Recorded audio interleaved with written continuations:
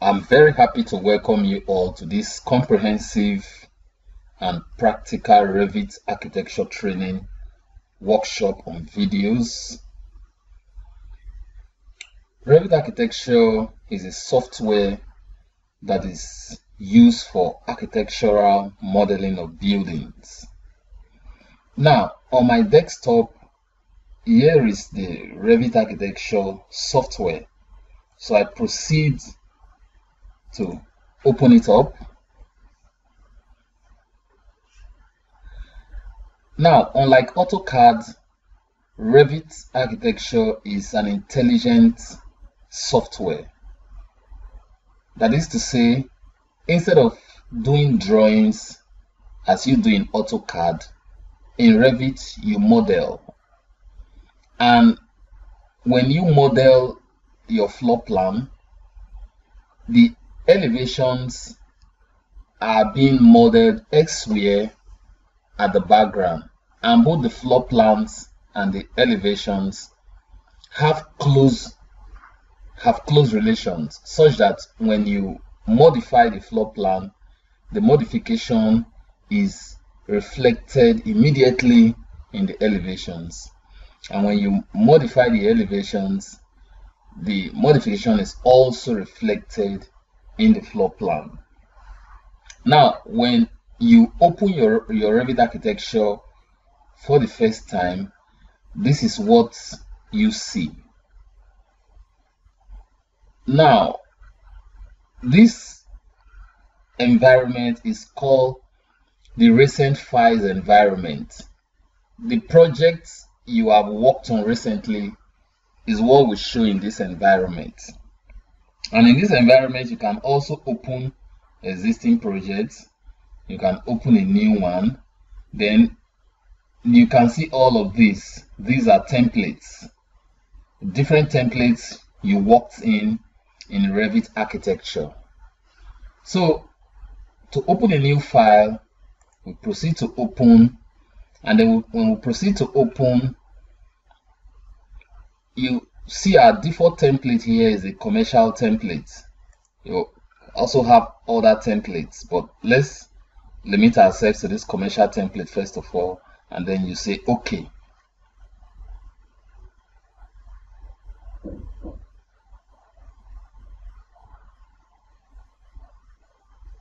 Okay, let's be patient for the software to open up completely. Okay, good. So this is a typical Revit architecture modeling workspace. Okay, like in AutoCAD, you have here as your title bar, and then you have to the left of the title bar, you have your quick access toolbar, and then right under the title bar, the quick access toolbar, you have your main menu bars, which contains tabs. For example, in this architecture main menu, we have all of these tabs. We have the select tab, the build tab, the circulate tab, the model tab, the room and area tab, and the opening tab. You also have the structure main menu, which contains structural elements, structural tabs, such as structure, foundation, model, and all of that.